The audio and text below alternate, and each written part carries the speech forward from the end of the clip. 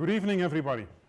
As Angela already explained, I have over 12 years of experience with all kinds of things like Agile and Scrum, and have been a manager of Agile teams for over 7 years, and now for almost 4 years I'm a leadership consultant at Prowareness. And one of the things I saw is that there is a framework for the teams. There is Scrum, you've got Kanban, you've got Super 7, and all kinds of other frameworks, but there is not yet really a leadership framework. So over a year ago I gave myself the challenge, together with a few other people, how can we discover a framework with the same power as Scrum for the teams, what's that for the leadership? And tonight is the first official launch of the GRIP framework, the guide in paper. Over the last year I've used parts of it in trainings and coachings on the jobs and during transformations, and over the past year it evolved, and so I will tell you all about it. What I've seen is that many managers have a huge variety of traditional methodologies. But how do you respond at high speed when traditional management stuff don't really help improving the speed? Traditional management is all about resources. We call people resources at many companies.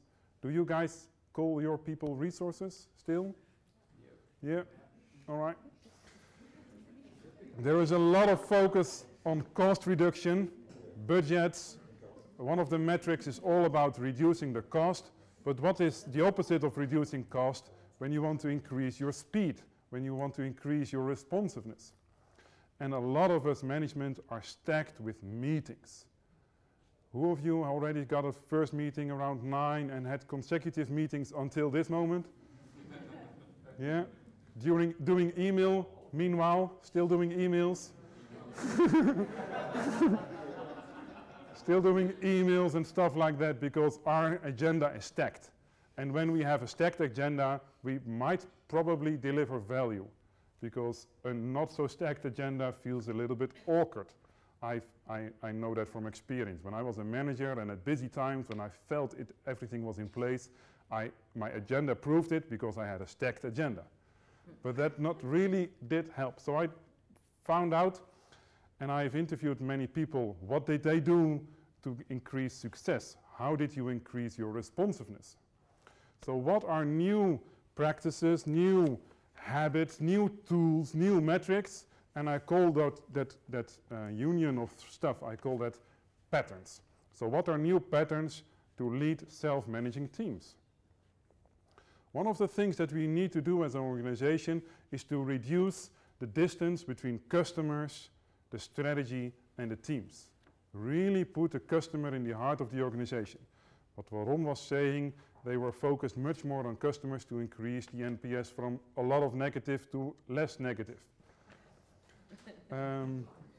Downstairs with the session of Mark Appel, they are also continuously experimenting with customers. And new organizations are able to put the customer in the center of the organization.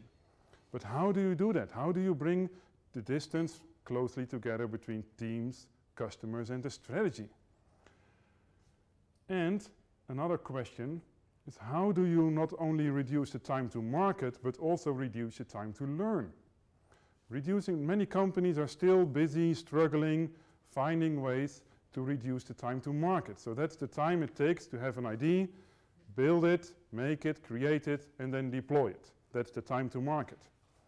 But if you want to be responsive, if you want to react fast in fast-changing markets, you have to be, it's speeding up. You have to reduce your time to learn.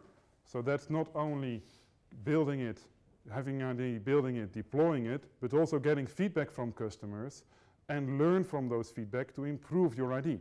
So improving the whole cycle on strategic level. And many companies, they have a strategic learning loop of over a year.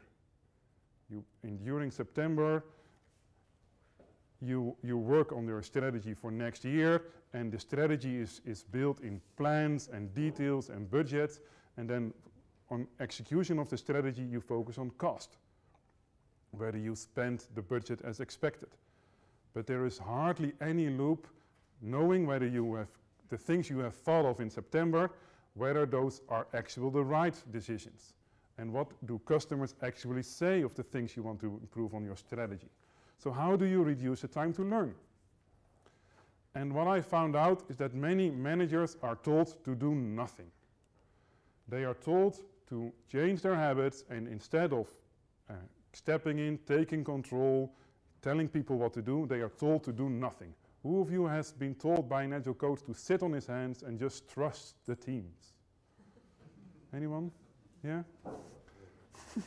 Just trust the teams, let go, and magically Agile makes everything work just perfectly. And what I've seen is that has to do a lot with apple pies. Apple pies? Yes, it has to do a lot with apple pies. I'm turning 40. Yeah, you wouldn't guess that, right? But I'm really turning 40, and looking around, there is still life after being 40. Yeah?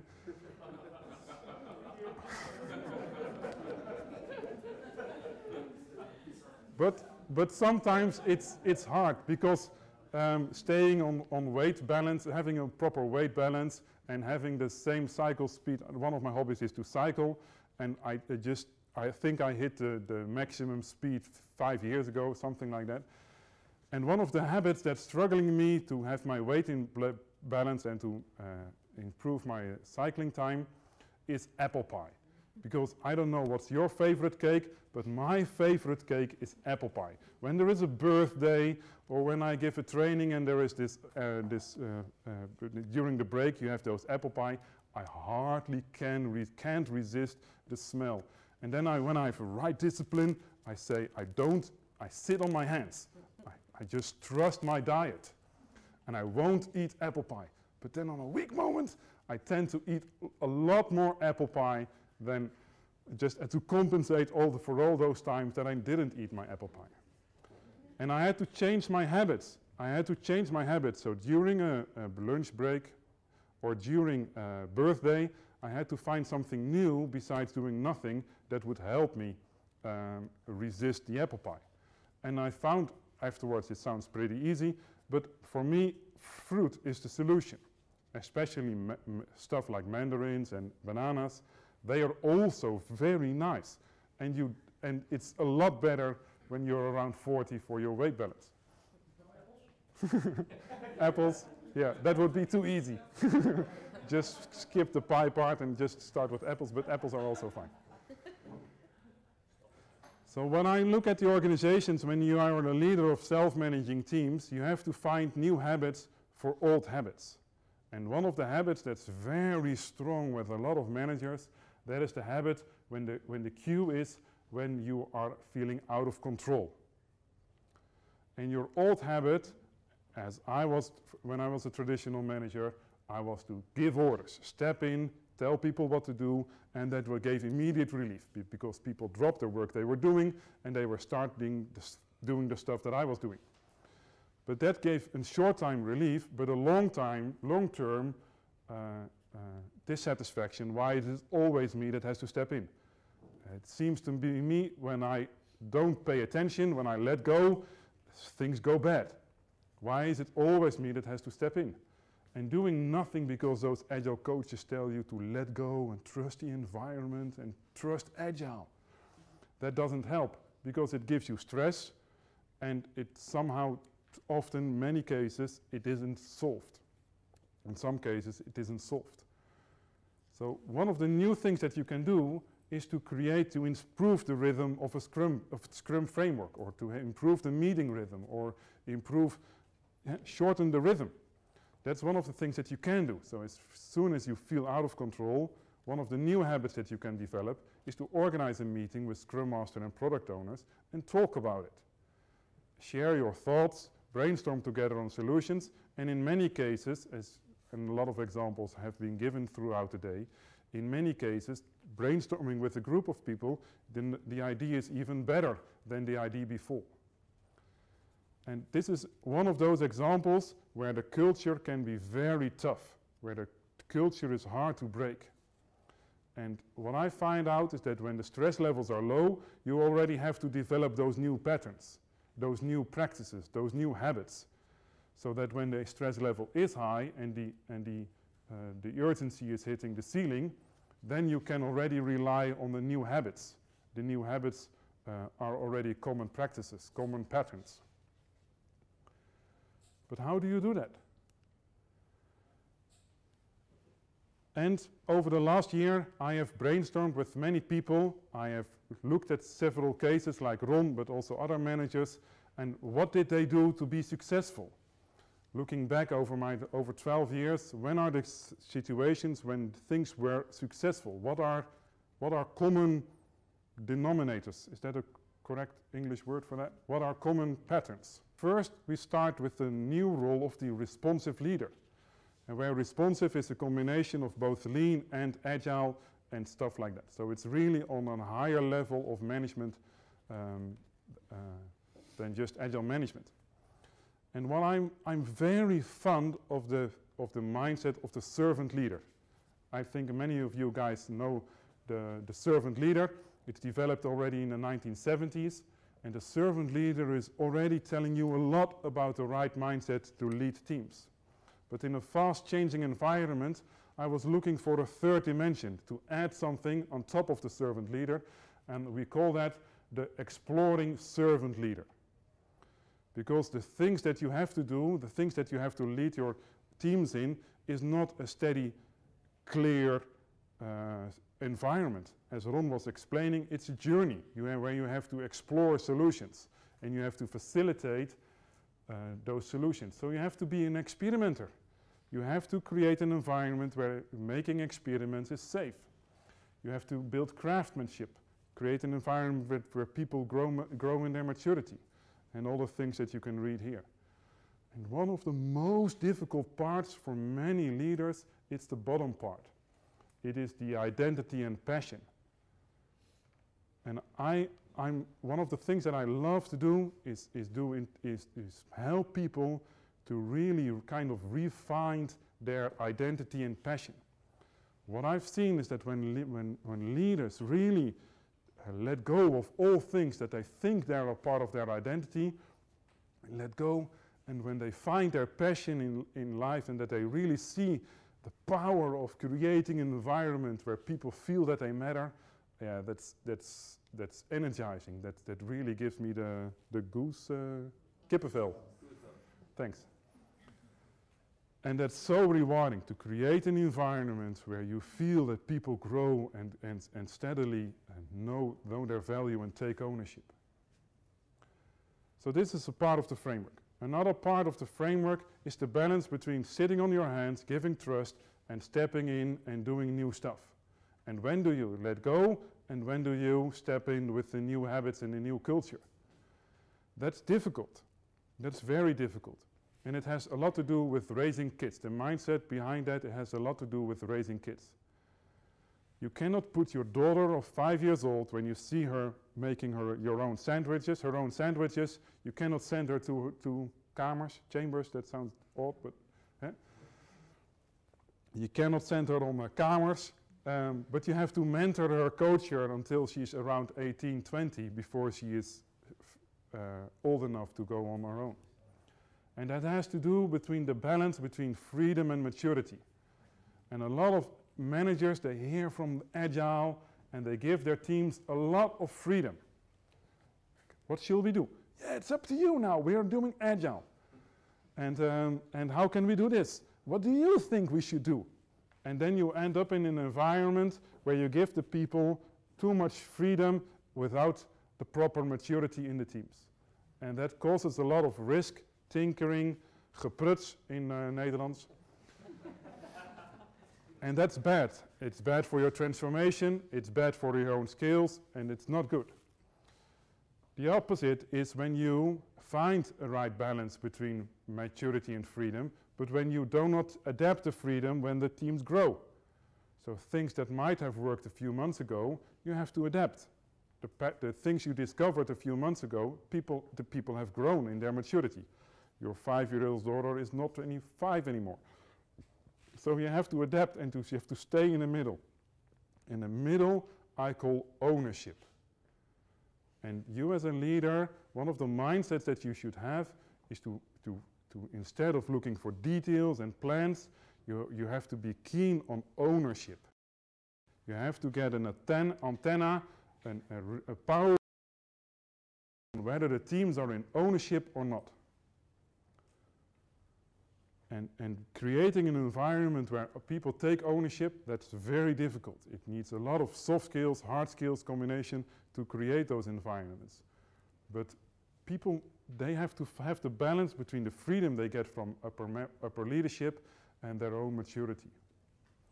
And what helps is to kind of create three levels of maturity, for example, and really put on paper the freedom the teams get based on their maturity. And this also helps, and there was one of the workshops Ingrid facilitated next door. This also helps in the balance between self-managing teams and other self-managing teams. For example, starting self-managing teams still have to discuss with the manager on whether or not to hire people. While high mature teams can freely hire people, and perhaps, depending on a lot of other things, they can also fire people. High mature teams, but not every team is already high mature enough to do that. Some low mature teams still need a lot of formal approval from risk and governance in your organization. While high mature teams can have feedback sessions afterwards to share with the risk and governance departments what they have done and get more equal feedback on that. So also the risk and governance departments have to adapt the way they work with the teams depending on the maturity of the teams.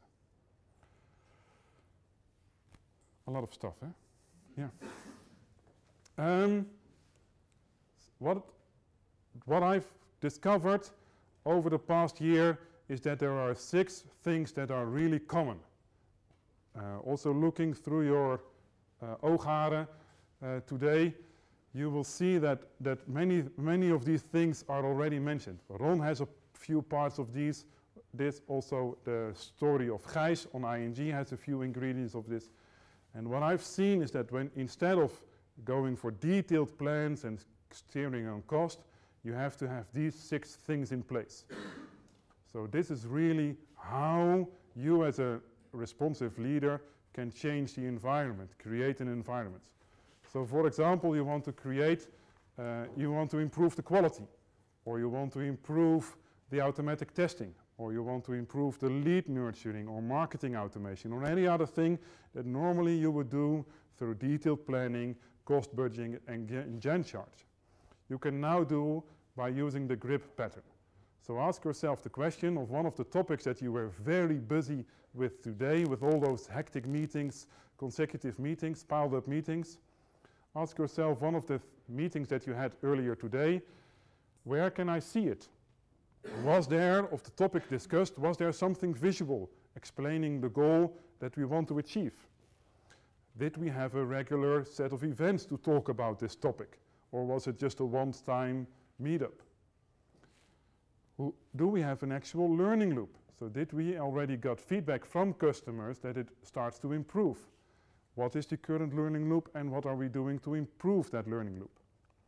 Who is the owner? Am I the owner? Am I the person in charge pulling the improvement, improving the lead nurturing or not? And who is the team? What part of the team really takes ownership on it? Who is collaborating, sharing ideas, brainstorming together on those topics you had your agenda filled with? And how is software serving us? So are we taking the benefits of software? Like Gijs was explaining, are we still working very hard or are we automating stuff to use software? And just having those checklists and work with this checklist, add one thing the next week, add another thing the week afterwards, that's really helping to create a new environment where people take ownership and where the strategy and the customers and the teams are brought a lot more close together. And this is just an example that you can do for a lot of things. And within the GRIP guide we have a few concrete patterns based on it. It's for example for the brands. At one of the energy companies we have served them creating brands based on this pattern, so they are creating a brand for the metal industry. and they have a visual how they are going to approach the metal industry, etc. In another company, we are using to improve automatic testing using this pattern. And this really gives new structures, new behaviors, new meetings, new governance that really speeds up the organization. And what we have seen so far with a few customers that are companies that are adopting to it, that these are the benefits. And tonight we want to share it to a lot more companies, and we hope that a lot more companies can take the benefits of it. Because you as a manager, you as a leader, you have to adopt to new mindsets. You have to adopt to new behavior. You have to create a new structure. You have to create new overviews that go along with this new responsive mindset. And yeah, it will create an environment. And that's one of the most beautiful things in my job, is that I see it over and over again, that there is this person that's almost a gray mouse. I don't know if that's an English saying, but in Dutch we call it een grijze muis. And she is sitting behind her desk, feeling not rewarded, feeling bad about him or herself. And also things at home start to go bad. The partnership and the relationship is turning bad. And when you change the environment where people working, and you value people, and people start to see that they are collaborating towards customer impact, that they get feedback from customers on that it really helped, that they are working with the team together on the visual stuff that are tangible, those persons, they start to smile. They become a very colorful mouse, so to speak. And there is hardly anything more rewarding as a responsive leader as to have an environment where your people just continuously grow and feel rewarded. And I hope that it gives you the same benefits, this GRIP framework. It's not about the framework, but it's about creating an environment where people feel rewarded. And therefore you have to create new patterns that match the new environment. And this GRIP framework is there a good starting point for.